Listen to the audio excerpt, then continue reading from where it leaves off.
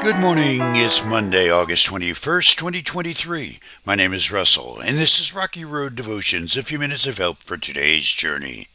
Our devotion today is entitled, Faith, Birthing More Faith. And our scripture is 2 Kings chapter 5. The king of Aram had great admiration for Naaman, the commander of his army, because through him the Lord had given Aram great victories. But though Naaman was a mighty warrior, he suffered from leprosy. At this time, Aramean raiders had invaded the land of Israel, and among their captives was a young girl who had been given to Naaman's wife as a maid. One day the girl said to her mistress, "I wish my master would go to see the prophet in Samaria. He would heal him of his leprosy." So Naaman went with his horses and chariots and waited at the door of Elisha's house.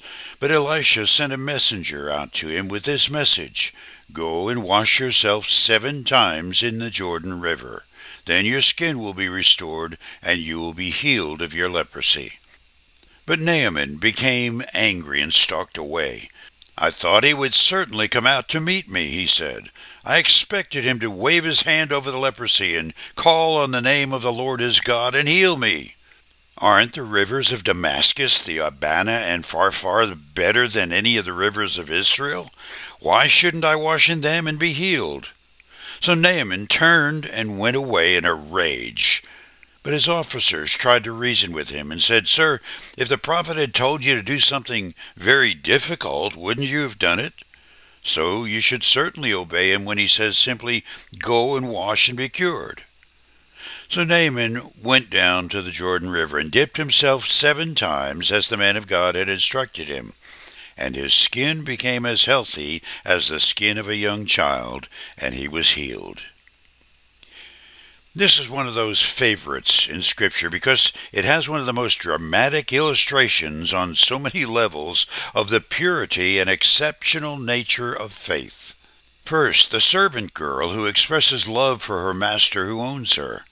In compassion, she wishes aloud her master would go to Elisha to be healed.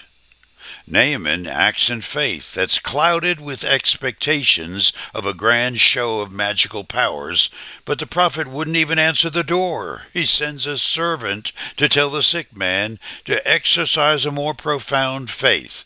Go dip in the Jordan River 7 times. When Naaman's expectations are ignored, he gets angry, and in his rage he wants to take his ball and go home. But his servants convince him with logic. "You wanted a grand show and you got a simple request. If it was some hard thing, you'd have done it. What's a little dip in the muddy waters?"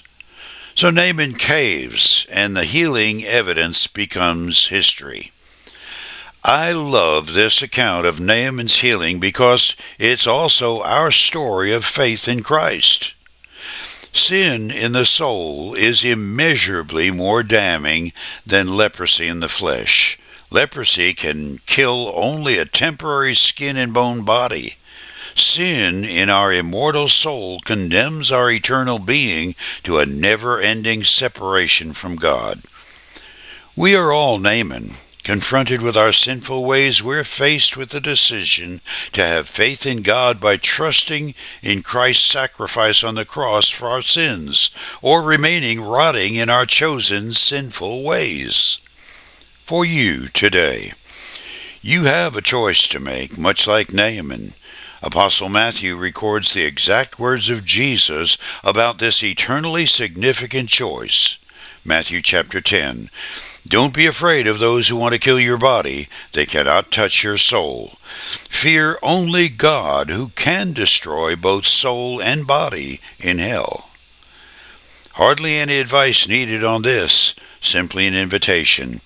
Trust Christ now and be forever thankful for his gift of eternal life. You chew on that as you hit the rocky road. Have a blessed day.